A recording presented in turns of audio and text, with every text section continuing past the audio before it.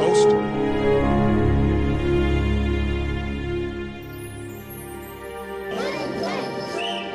Distrust has reached new heights. 3.64 microsievert per hour. We are all now physicians to a dying planet. に生活する権利があるでしょう。いかがですか。権利があるからいかがでしょう。おかしいでしょう。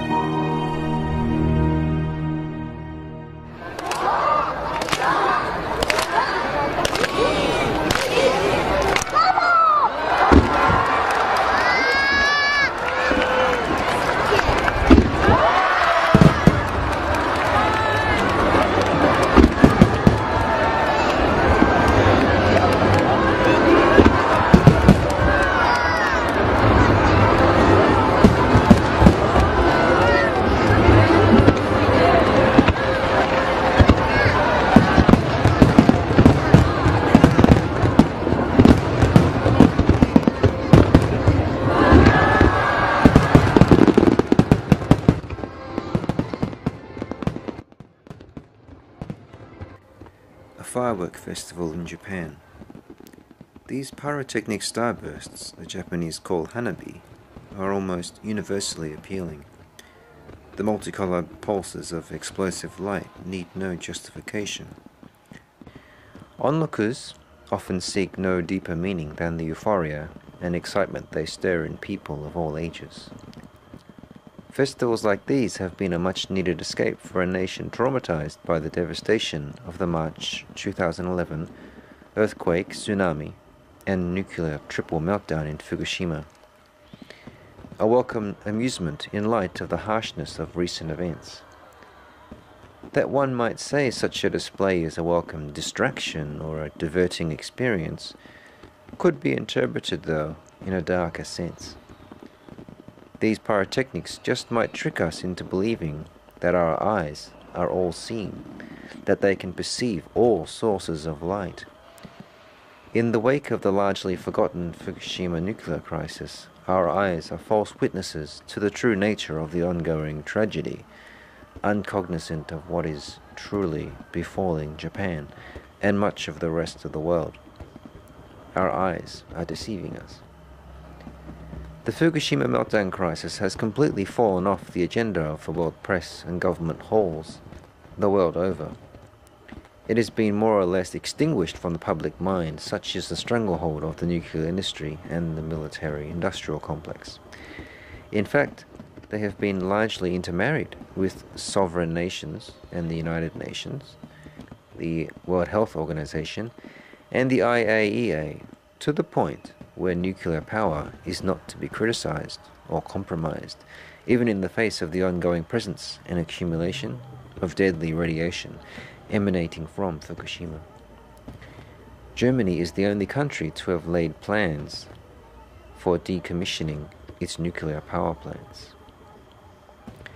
Similarly, the spellbinding, sometimes blinding firework displays are, one could say, a cruel misrepresentation of reality.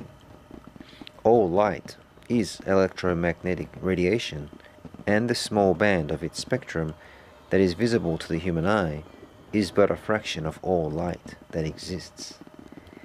At the higher end of the ultraviolet range exists the completely invisible but unspeakably deadly visitor, celebrating its second anniversary of its arrival in Japan.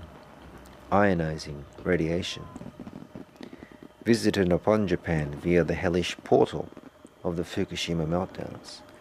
Ionizing radiation is made up of sufficient kinetic energy as to be able to liberate subatomic particles from atoms, resulting in multi-generational mutations, cancers, radiation illnesses, and death. We are being fed a spectacular pyrotechnic puppet show, a cruel series of diversions, in order to maintain the hegemony of nuclear power. The Fukushima radiation disaster is a global environmental and health disaster, invisible to the human eye, operating on a timetable of not days or weeks or months, but years, decades, generations, challenging our much reduced attention spans in a mass media culture spun for spur of the moment, anything for a kick, commercially sensitive information.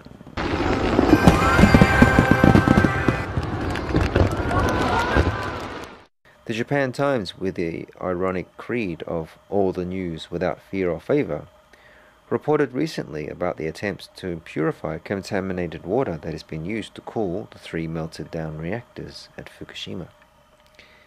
The article treads carefully, but subtly suggests that the water indeed can be purified to the extent where it can be released into the ocean. An NHK documentary recently recreated the breathless events in the days after the March 11 earthquake at the Daiichi plant, but ultimately blames unforeseen equipment failures and not the lack of safety checks and equipment upgrades mandated by official regulations that were ignored by TEPCO and condoned by the Japanese government. Also not featured was the culpability of General Electric's reactor design and its cozy relationship with the IAEA and the US government. Nor is mention merited regarding the release of plutonium seawater into the Pacific. The omissions go on and on. Nuclear reality must be managed and massaged so that the nuclear power can be continued in Japan and around the world. On the second anniversary of the earthquake and nuclear meltdown, elements of the American media published quite ludicrous articles declaring the threat of radiation and contamination to be overblown, and even a positive thing in some regards. Already 40% of children in Fukushima have developed abnormal thyroid cysts. There have been 3 confirmed cases of thyroid cancer. While the 3 cancer cases may seem to be insignificant, it took residents of Chernobyl 5 years to develop similar cancers. A study written by Russian and Belarus experts and published by the New York Academy of Sciences concluded that over 1 million people have died thus far as a result of the Chernobyl disaster. It seems we are on track, ahead of schedule even, for a repeat of this death toll, but it seems more than likely that Fukushima will overtake Chernobyl in casualties, given that at the Fukushima meltdown there were 3 complete reactor meltdowns, not the one at Chernobyl, and the multiple meltdowns occurred relatively close to densely populated regions of Japan. Within Japan there has been significant social dislocation due to the nuclear crisis. There have been numerous cases of families and individuals leaving Tohoku and surrounding areas. Some residents of Tokyo, notably Ichikawa and Urayasu, where radiation hotspots are most prevalent, have had a marked decrease in their populations. で同時にそういう事態が生じると福島県からどんどん避難する人たちが出てきています。子どもたちを抱えている親を中心に、避難地域でない人たちももう避難すると。東京都も福島原発から250キロ圏にある東京都民でさえ東京から避難するというような状況まで起きてきていて、The slow and voluntary evacuation of the Fukushima region and Tokyo by Japanese not trusting of government assurances that low doses of radiation are safe is itself by no means a guarantee of safety. Dr. Chris Busby, advisor to the EU on radiation, declared that the incineration of radioactive debris across Japan is an attempt to spread the radiation as evenly across Japan as possible, so that it distributes ensuing cases of cancer on such a broad nationwide scale that it absolves the nuclear plant owner TEPCO of inevitable lawsuits from parents with children, with soon-to-be manifesting cancers in Fukushima. At the same time, I hear reports from Japan, from mothers of children, who say that they're showing all of the signs of contamination with cesium that were also found by my colleague Professor Yuri Bandashevsky after Chernobyl in the areas of Belarus that were contaminated similarly with this substance, cesium-137. And what it did there was that it went into the heart muscle and it caused conduction difficulties and destroyed heart muscle. So the children in Belarus were suffering heart attacks and arrhythmias. That's when the heart doesn't beat properly. And of course later on in life they die young from heart disease because the heart cells don't replicate themselves. The heart cells, you get all of your heart cells at once. You get maybe 1% increase in heart cells per year. But over the period of time we're talking about, there's going to be no replacement for the cells that were damaged by the Fukushima catastrophe in the children. Even scant optimistic signs of radiation recovery are deceptive and are false dawns. The badly damaged Reactor 4 building, whose collapse would release the equivalent of 85 times the amount of cesium given out by Chernobyl, is being slowly consolidated and shored up with the aim of constructing a crane to lift out the nuclear fuel rods inside. Mercifully, another large earthquake or tsunami has not threatened yet to bring down the structure, yet the fuel rods are still not secure. Sometime in 2015 is the earliest date by which all the thousands of nuclear fuel rods can be safely removed. Reactor 4 remains a nuclear powder keg, imperiling the whole of the Northern Hemisphere. It is a huge exclamation mark heaped on top of the existing and ongoing release of radiation into the Pacific Ocean and into the atmosphere, making landfall onto North America and beyond. Even the Japan Times reported that no progress really has been made with reactors 1, 2 and 3 in regard to nuclear fuel extraction. Work remains slow, lacking the urgency and priority that the situation merits. Structures are being built over the reactors. One commentator duly noted that these are being built in order to deploy cutting-edge technologies to extract the still melting nuclear fuel. Technologies, that in fact do not yet exist. In the meantime, the fuel is free to burn like 3 miniature solar furnaces, onto which TEPCO is pouring tons and tons of water daily. The water that does not escape through cracks into the groundwater below is stored until water storage capacity is exceeded, at which time TEPCO must dump the excess into the Pacific Ocean, presumably after being purified. It is unknown how much fuel has escaped beyond the realm of each reactor's containment vessel and has penetrated the reactor floor into the soil below. It is best described as a situation of nuclear standoff, with the melting fuel rods holding off their former human captors, with continual bursts of radiation too dangerous for them to enter, all the while holding the Earth hostage beneath them, releasing radiation into the air, into the water table, and into the ocean unabated. Already, of course, Tohoku and Tokyo soil has 2 years of radioactive input that is staying put, even if further incoming radiation were stopped somehow today. But some things have been changing. That tremendous kinetic energy of ionizing radiation has distorted the DNA of these organisms to the point where it betrays its presence, a presence that would otherwise be invisible to human eyes. Plants and animals in North and Central Japan have shown unmistakable mutation development since the disaster. Sadly, but unsurprisingly, this mutation has been mirrored in North America and beyond. Some Japanese people have heeded the warning signs. there is a small number of Japanese radiation expatriates, or perhaps more bluntly put, radiation refugees. Though no government would legally recognize them as refugees currently, even though they face an invisible radiation persecution. It is difficult to ascertain their numbers, but it is a growing phenomenon for those Japanese who have the not inconsiderable financial means to move overseas. Not satisfied with merely moving to the western or southern regions of their country, some Japanese have opted to sever their physical bonds with their hometowns and homelands, so integral to their culture and identity. Today I am meeting with a Japanese woman who has relocated to Melbourne, Australia from Yokohama, Japan. Sachiko, not her real name, was reluctant to be filmed and to have her voice recorded. We spoke for an hour about the crisis and its effect on Japan, and broadly about her situation and her friends' experiences.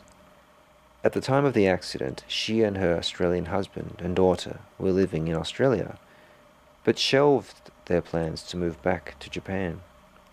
Her friends and relatives contact her now and then, asking about when they will return or visit them. Sachiko is evasive on the subject to them, and will not give any future dates.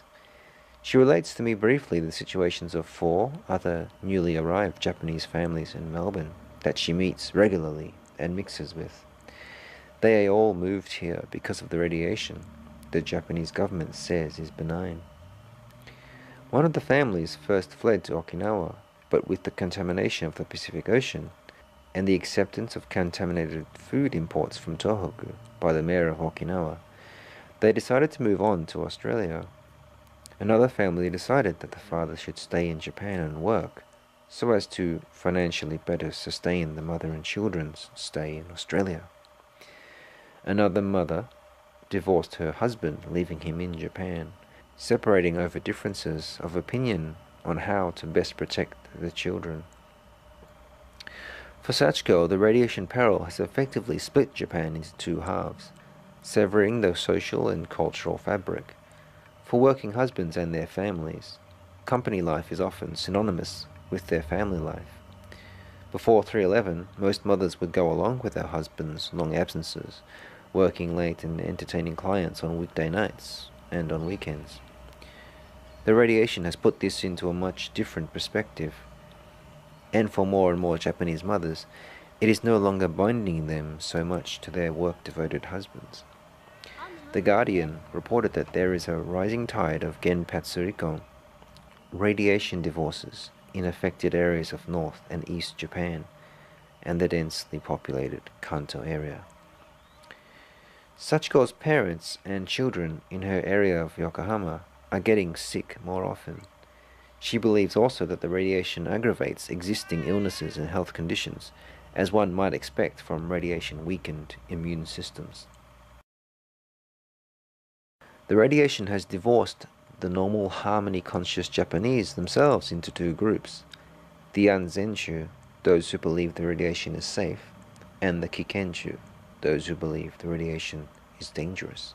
When I asked Sachiko about why she was not satisfied with merely moving away to the Kansai or Kyushu regions of Japan, she was unequivocal. She does not trust the Japanese government, believing them to be controlled by the US government, or better yet, the nuclear power lobby ensconced within the halls of Washington. After all, the Japanese government has successfully pressured governors all over Japan to incinerate nuclear waste in their prefectures and accept radiation-tainted food onto supermarket shelves. The Japanese Board of Education is forcing school children to eat and consume government-sanctioned school lunchboxes, kyushoku, laden with radiation-tainted food from the Fukushima area. Across Japan, there have been numerous reports and hearsay of children getting sick from eating kyushoku. This is what Sachiko's daughter would be eating daily if her parents had moved back to Japan. 学校もそうですし、給食の問題でも放射能が入ったものが子どもたちに出されて食べさせられているので、給食も全然検査もされないで。最地だけじゃなくて大阪そうですね、大阪も、はい、給食を食べている人は体調が悪かったりとかも、そうですね、はい、聞きますね。うちは食べさせてないですけど。 When I asked why, despite the huge anti-nuclear protests to date, the majority of Japanese people still do not protest or storm their government halls, she alluded to the oft-spoken-of Japanese dislike of being singled out as being different, let alone, heaven forbid, being seen as the slightest bit belligerent.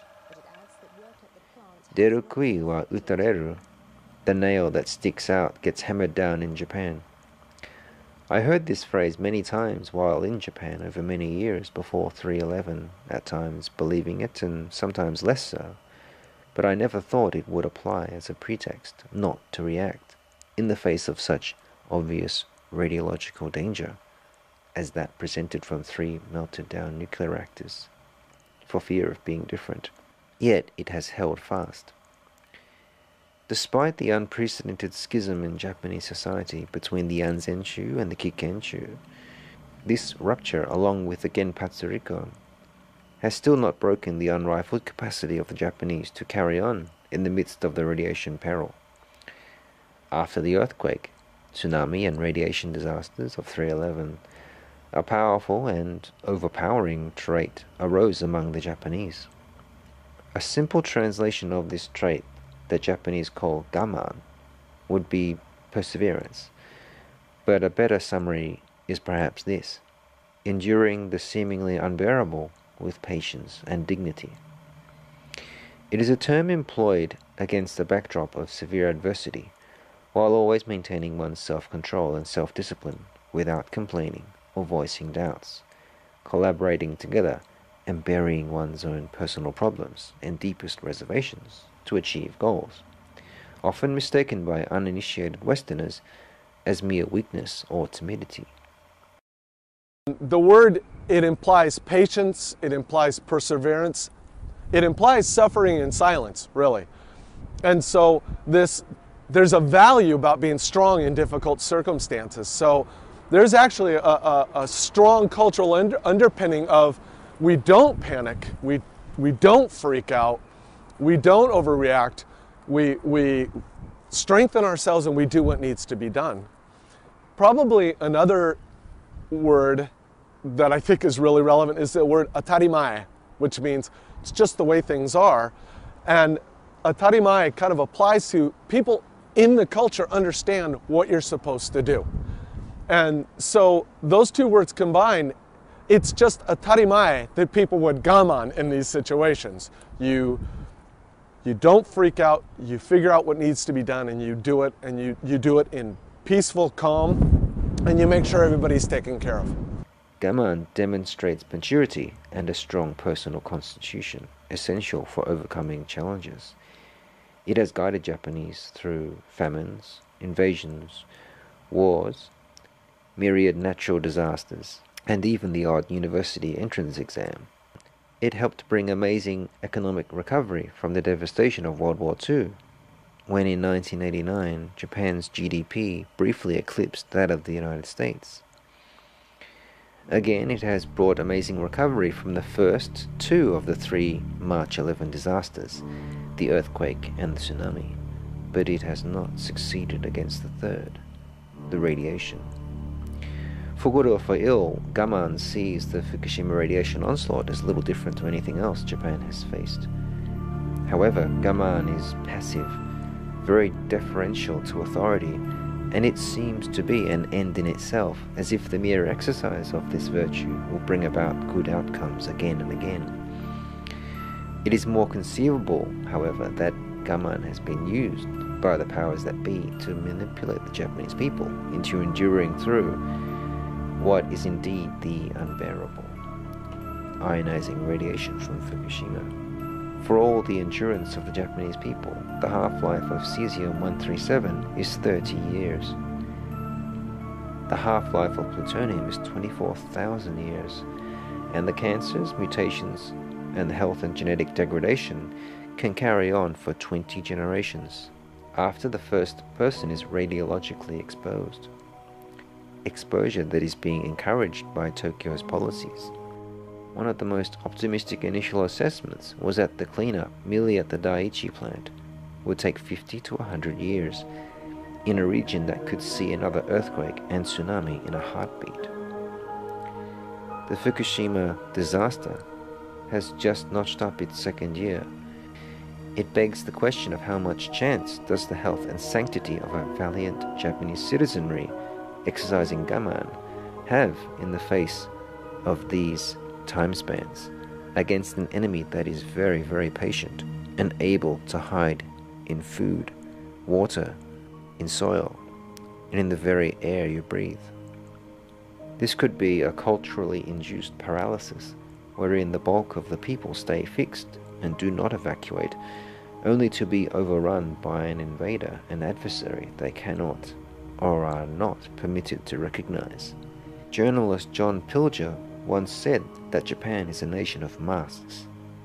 One mask is tatemae, publicly displayed truth, employed at work or in public, and the other mask is hone, private truth, their true feelings spoken at home or at a drinking party. It is behind tatemae that they will often consent or acquiesce to harsh things. Regarding this willingness to defer to authority in spite of private reservations or resentment, the late Japan scholar Edward Seidensticker once lamented, "They don't object. That is the heart of the matter. They take things, they accept things that to most of us would be intolerable." In order to glean how intolerable things may pan out to be if no real, urgent, popular, and concerted response and a central Japan evacuation is made, one might find the story of the town of Minamata instructive and enlightening. The Minamata disease, brought on by the release of mercury into the local waters, is considered to be Japan's worst environmental pollution disaster. Disturbingly, it has some startling similarities and symmetries to the Fukushima disaster that threatens to supplant its place in history in spades. Like Fukushima radiation, the effect of the mercury on the people of Minamata had a considerable gestation period in which the citizenry and local authorities struggled to ascertain what it was that was causing the terrible illnesses and death. Chiso Corporation began releasing mercury into the waters in 1932. 24 years later, on April 21st, 1956, a 5-year-old girl was examined at a hospital suffering from strange symptoms: difficulty breathing, walking, speaking, and experiencing convulsions. 2 days later, her sister began suffering the same symptoms, marking the official beginning of the Minamata disease that destroyed so many lives and unborn fishermen's livelihoods, with ensuing compensation cases, of which some continue to this day. Such symptoms would typically escalate from numbness to an inability to grasp objects, inability to walk, see, hear, or swallow properly, thereon deteriorating into violent convulsions, comas, and death.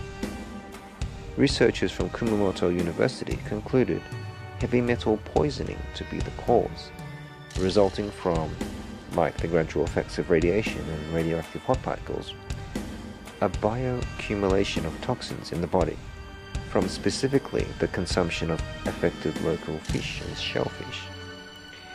It was only in 1959 that a visiting British neurologist pointed out the symptoms resembled those of organic mercury poisoning. Although methylmercury kills and maims in a completely different way to radiation, attacking the central nervous system, the cynical and dismissive manner in which the authorities have handled both environmental disasters seems eerily similar.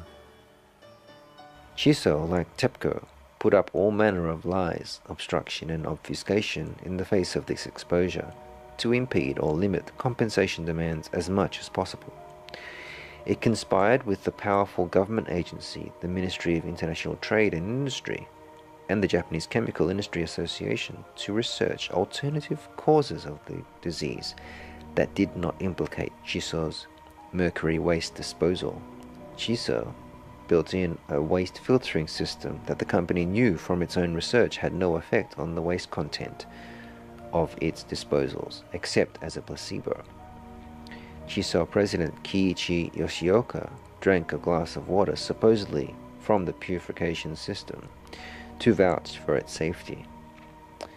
Chiso switched the location of its mercury release in order to confuse researchers attempting to pinpoint the source of the problem, but it then resulted in spreading the mercury over a greater area, inducing a second wave of illness. A congenital form of the disease developed that, like Fukushima plutonium, does not necessarily trouble the mercury-exposed mother, but does affect the offspring, born with the same symptoms of Minamata disease, along with cerebral palsy.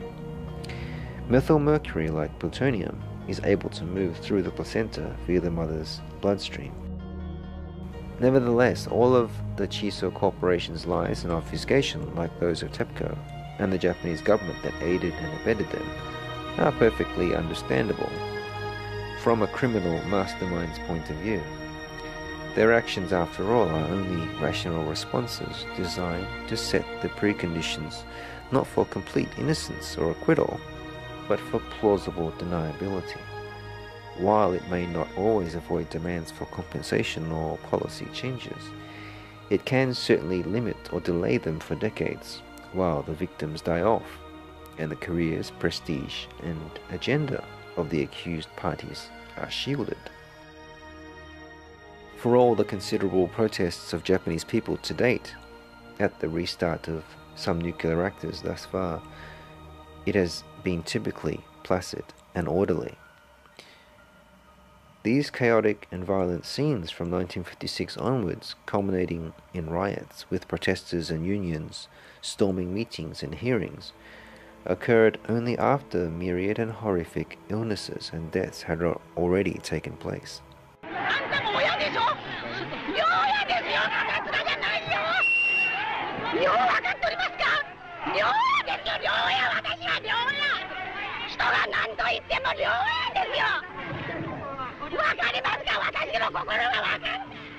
If we take 1932 as the year Minamata began, and the vociferous public outcry beginning after 1956, then in 2013, 2 years after the 3/11 meltdown, we are still very early in the gestation period, where we are yet to discover and fully comprehend the scale and nature of the health disaster to hit. Yet such is the overwhelming scale and distribution of the radiation encouraged by Japanese government policy, it probably won't even take a decade for widespread cancers and deaths to become obvious. Even with the confirmed cases of thyroid cancer in Fukushima, children, even some adults suffering from dizziness, chronic fatigue, nosebleeds from Fukushima to Tokyo, myriad mutations of plants and animals, a peer-reviewed medical study confirming 14,000 American infant deaths in merely the 1 year from the meltdowns. There is still yet no official acknowledgement, either from Tokyo or Washington, of the role of Fukushima radiation. Fukushima is Minamata repeating itself.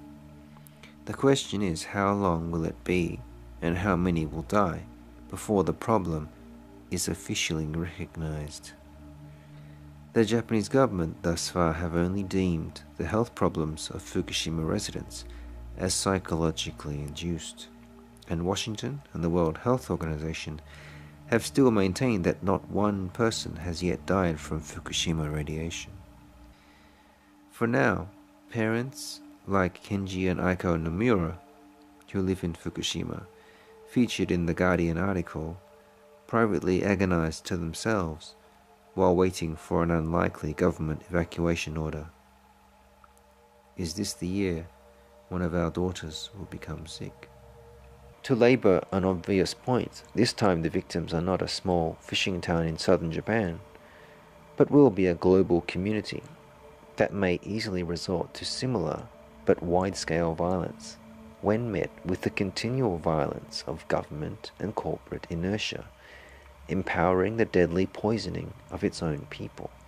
The question is which and whose violence is more reprehensible, and could any violent reaction from the public be deemed as mere self-defense against a corporate government that will not stop kettling them in irradiated environments, not issuing evacuation orders for zones with clearly radioactive soil such as Tokyo itself, and killing them softly with lies and half-truths? As noble and admirable as Gaman is, it is still born of a human host. People can only endure so long until they either suffer and die from the contamination or fight back. Across the Pacific in North America, the lack of reporting on Fukushima, as well as a belief in the tyranny of distance that would normally keep Americans and Canadians safe, to the point of dangerous complacency, have combined with the not-so-unique American cultural paralysis brought on by, for want of a better word, unconditional love. The unconditional love of pop/football/idol culture that largely preoccupies the mind of Westerners, to induce, when all is said and done, the same sedated passivity as Japanese gaman in the face of a flood of very hot and irresistible Japanese imports, this time not from Sony or Toyota, but Tokyo Electric Power Company. These Americans are suffering from horrible traveling radiation exposure, not from Fukushima, but from electromagnetic radiation coming from their television sets, blasting radiological images within the visible range of the human eye of their NFL teams losing and not making the Super Bowl.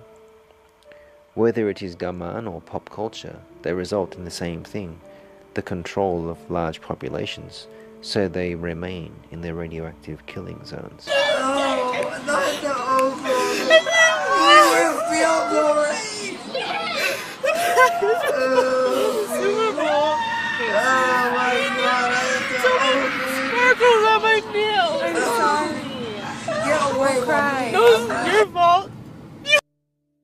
Kayukan is a marine aquarium which celebrates the environment and biodiversity of the Pacific Ocean. The name Kayukan, Ring of Fire, alludes to the volcanic fault line that virtually demarcates the outer limits of the huge oceanic expanse that is the Pacific Ocean. These plants, animals and organisms inhabit another radiation frontline that is in the path of the ocean-going radiation from Fukushima. As the triple reactor meltdowns at Fukushima caused many uranium oxide fuel rods to heat up and melt, the many tons of seawater used to cool them down duly reacted with the uranium oxide to form what is called radioactive buckyballs, tiny microscopic nanospheres shaped like footballs, somewhat similar to an ICBM that can deliver nuclear warheads thousands of miles away. These buckyballs are impervious to dissolution by seawater. This microscopic delivery vehicle has been confirmed to be deploying uranium to the beaches of the west coast of North America, complementing the airborne radiation delivered by trade winds and precipitation. A ring of fire in every sense of the word. The term has come to shed meaning even beyond earthquakes, tsunamis, and the new kid on the block, that is Fukushima radiation. Already beset by earthquakes and radiological disasters, Japan finds itself in what has been described as an economic ring of fire by economists who include debt in their economic models, and thus were able to predict the beginning of the global financial crisis in 2008. Japan joins the United States, the United Kingdom, and Greece as nations that have accumulated unsustainable levels of debt to GDP. Though each of these nations' massive overarching debts have unique characteristics, Japan stands alone as the worst in the class, with a debt equal to an unbelievable 200% of its annual GDP. Kyle Bass is a highly respected fund manager who has been seeing some nasty writing on the wall and makes some very fearful predictions. Bass sees hyperinflation as a very likely imminent scenario, as the Bank of Japan will have to keep printing money in a forced devaluation of the yen, wiping out the retirement savings of millions of retired and soon-to-retire Japanese, and the economic prospects of their ever-dwindling numbers of young workers.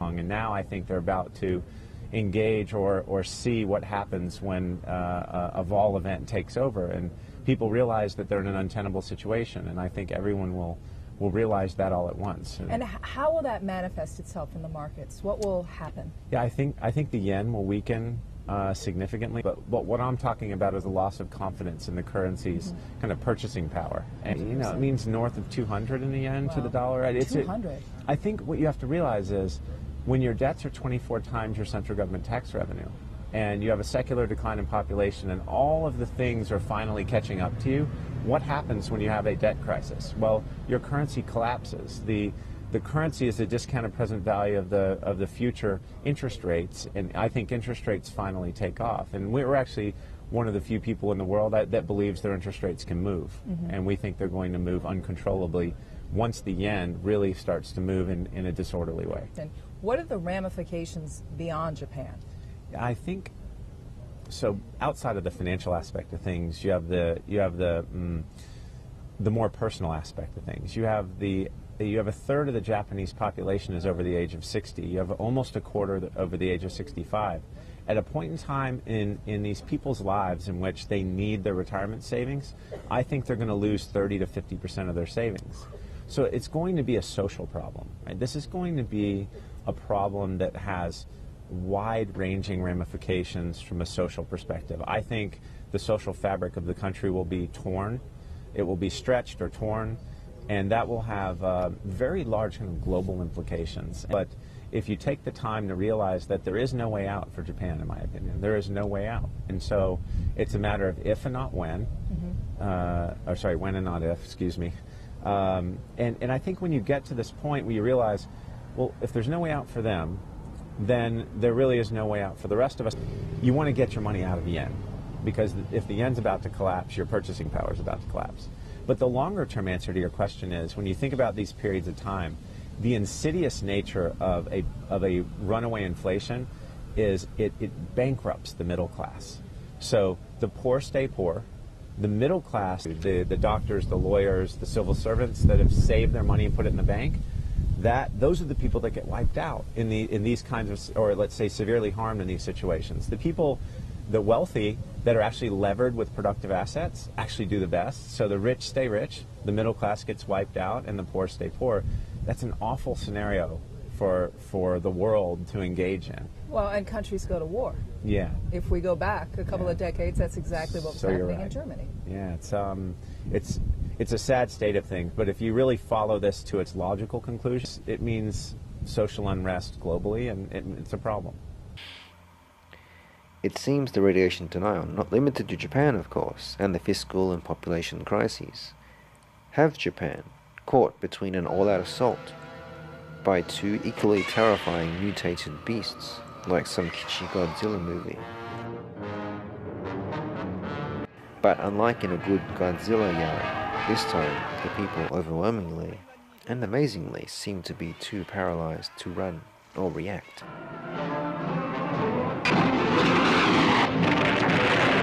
The second birthday of the great Tohoku earthquake, tsunami and radiation disaster is an unhappy one. The Japanese and US governments and the mainstream press have been eagerly pushing their own agenda of what the anniversary should be about. Emotive remembrances, thoughtful-looking ceremonies designed to comfort and provide closure. Yet what they are really trying to do is to frame the narrative so that 3/11 and the Fukushima disaster remains in the past tense and does not compromise nuclear power, which is a front for the production of plutonium for nuclear weapons. The very reality of the Fukushima story is at stake, with a life or death struggle between the captured mainstream media and the ad hoc but passionate Fukushima truth movement.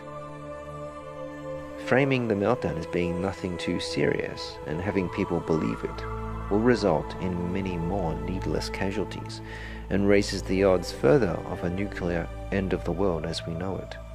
As 3/11 hits the terrible twos, smaller but myriad voices must shout out in greater collaborative numbers that the Fukushima disaster is not over, and that it continues to kill and tear apart the great nation of Japan, and is still contaminating the oceans and nations, populations and ecosystems downwind of it. The radiation already released is not escaping to some inconsequential away place. It is being assimilated into our biosphere as I speak these words, destroying it from the subatomic level upward. However horrifying this seems to decent people, it is entirely consistent with policy initiatives at the very top of the power structure. The United Nations has a terrible track record when it comes to preventing genocide, and a competent record of encouraging them. In Rwanda in 1994, the UN allowed the mass killing of anything from 800,000 to 1 million plus people in ethnic cleansing by withdrawing and not reinforcing its troops when its own observers were reporting the beginnings of the genocide. Similarly, the US stood unmoved in light of the killings. There are of course good people too in the organization, but those who are promoted to the top and those in charge of policy ensure the agenda is anything but good. Dennis Halliday resigned his post as UN's Assistant Secretary General in 1998, as he declared that we are waging a war through the United Nations on the people of Iraq. We're targeting civilians. Worse, we're targeting children. What is this all about? The policy of economic sanctions is destroying an entire society. 5,000 children are dying every month. I don't want to administer a program that satisfies the definition of genocide. Over 1 million Iraqis died, including 500,000 children, as a result of the United Nations policy. This was all before, of course, the second US invasion in 2003. The lack of response from the UN to Fukushima is commensurate with these past episodes. The fact that Fukushima radiation may hurt the whole planet has not yet merited much UN concern. After all, the UN is planning what they call neo-humanity, in which humans are replaced by artificial intelligence, cybernetics, nanotechnology, and other emerging technologies. As far-fetched as this sounds, this transhumanist venture at the very top of the United Nations is deadly serious policy. The world is on the verge of global change. We are facing the choice to fall into a new dark age, into affliction and degradation, or to find a new model for human development and create not simply a new civilization, but a new mankind. It is clear that today's revolution will also require the deepest social transformation. The world's community and leaders should encourage mankind, instead of wasting resources on solving momentary problems. Humanity does not have a master plan of its development. It seeks stability. It lives in the present and does not plan. To break the deadlock, the Russia 2045 movement was founded. It is a mega project intended to reach new heights and meanings. We intend to create a new vector for civilization, aimed at constant human development and evolution, as happened with the mega projects of the last century, the nuclear and the space programs. Our forecast for the next 40 years, 2012 to 2013, the global economic and social crises are exacerbated. The debates on the global paradigm of future development intensifies. New transhumanist movements and parties emerge. Russia 2045 transforms into World 2045. New centers working on cybernetic technologies for the development of radical life extension rise. The race for immortality starts. 2015 to 2020, the Avatar is created. A robotic human copy controlled by thought via brain-computer interface. It becomes as popular as a car. Transhumanism is and has always been a very exclusive club, as it is born of eugenics and drastic depopulation, so that this technocratic elite can merge with machines and computers, transcending their biological limits. Consider this quote from the Initiative for the United Nations Echo 92 Earth Charter. The present vast overpopulation, now far beyond the world carrying capacity, cannot be answered by future reductions in the birth rate due to contraception, sterilization, and abortion, but must be met in the present by the reduction of numbers presently existing. This must be done by whatever means necessary. The lack of response to the radiation slow killing of the people of the world makes much more sense now. The United Nations, like any organization controlled by elite banking families, has no incentive to move on Fukushima and all the motivation to ignore it. The truth of Fukushima and what it reveals about our political leaders is grim, to say the least. Transfer one's personality to an alternative carrier. The epoch of cybernetic immortality begins. Bodies made of nanorobots that can take any shape arise alongside hologram bodies. For the man of the future, war and violence are unacceptable. The main priority of his development is spiritual self-improvement. A new era dawns. The era of neo-humanity. But that truth also sheds light on and crystallizes clearly what is now truly important. Perhaps we do need to embody a revised activist version of Japanese gaman, to endure what is unbearable, to the very end, to inform everyone of what is coming, and organize accordingly, in what are, no doubt, conditions of the greatest adversity. This is a war not of armies and bullets, but a war by other means, waged on us by the release of deadly radiation, shrouded over and maintained by collusive corporate and deeply psychopathic interests invested deeply in our governments and media. Contrary to our initial verdict, a collaborative call of gaman to fight against the lies of this enemy may get us something truly great, the survival of our planet and species as we know it.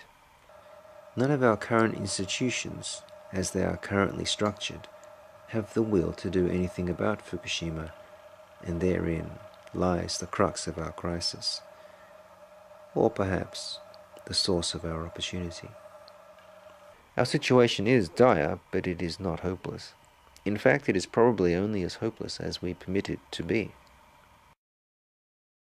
Reykjavik, Iceland, is where a government beholden to foreign banks trying to assign their monstrous debts onto the Icelandic taxpayer was toppled by a sustained, protracted, focused, and popular velvet revolution with direct participatory democracy, with a new constitution being hammered out by Icelanders.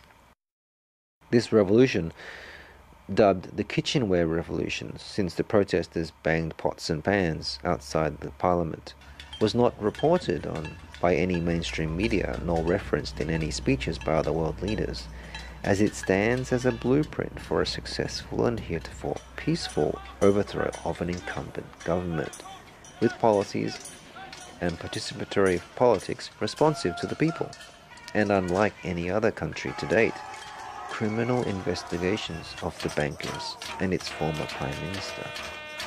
Icelanders were blind, but at least now, in the present, since the 2009 kitchenware revolution, they have found their way.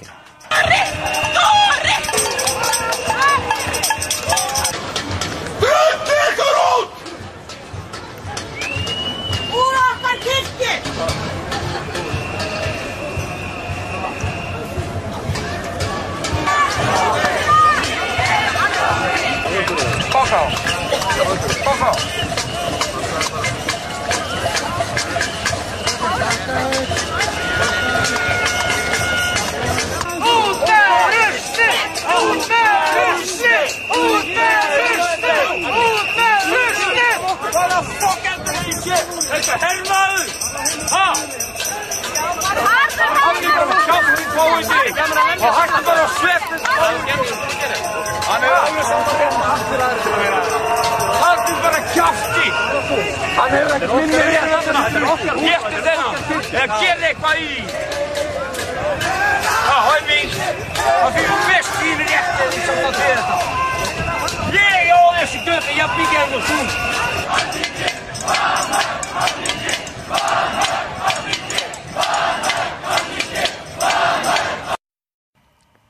earlier we act, the more that violence can be avoided or minimized. That is the violence of people dying from radiation, and the violence of rioting when people finally understand, albeit too late for myriad victims, why so many of them are dying. To do nothing, even to be discouraged or despondent in the face of Fukushima, is to actually invite and empower the violence and the genocide. What is required is a massive collaborative effort reminiscent of the Manhattan Project in Fukushima that applies all the world's technical, engineering and scientific expertise to alleviate the danger and minimize and manage the radiation release, with working groups and teams developing ideas and applications in how to do this. What we have currently is a cash-strapped TEPCO, negligent in the first place in permitting the conditions for the 3 meltdowns to occur, and its subsequent botched handling of these meltdowns, and is now charged solely with dealing with the cleanup and accountable to no one, not even the Japanese government, let alone the international community. However, Fukushima could easily become merely the tip of the iceberg, as there are 23 nuclear reactors of similar design in the United States. Many of them have massive storages of spent nuclear fuel and are leaking radiation constantly, just inviting some catastrophic man-made or natural disaster to become a sister of Fukushima.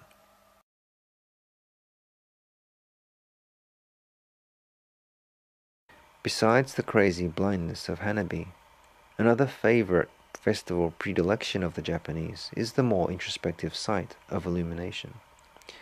Silent, static, colorful incandescences set against the dark of night. Unlike Hanabi, that is all gratuitous smash and pomp, illumination, one could say, leaves the viewer time and quiet to contemplate and imagine what the lights may mean for them in the context of their previous experiences, be they joyful or otherwise. Illumination, as its very name suggests, may even allow us to perceive that which we could not before in the blinding light and noise of the day. In light of 311, like a metaphorical satellite radiation imaging that bathes a surveyed area in false-colored light to reveal areas of radioactive contamination normally invisible to the human eye, illumination can now make us see, permit us cognizance of a new, increasingly dystopic representation of the truth.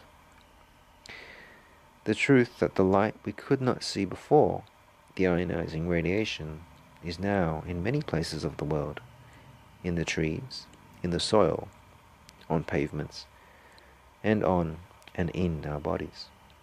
The Fukushima truth is terrifying, but it is also liberating. We could otherwise be marveling mindlessly at fireworks and football, denying that the radiation was ever there, let alone slowly killing us.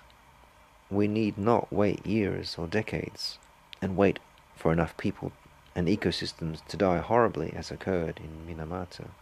Fukushima radiation looks to be a much faster acting poison than that of Chernobyl and Minamata.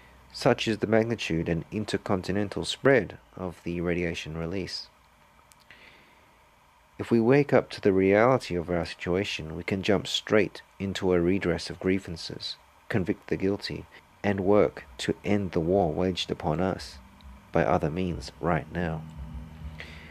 We must learn to love to see what we cannot normally see or could not before bear to confront, to ensure not just our own well-being, but also to make secure the welfare of at least the next 7 generations.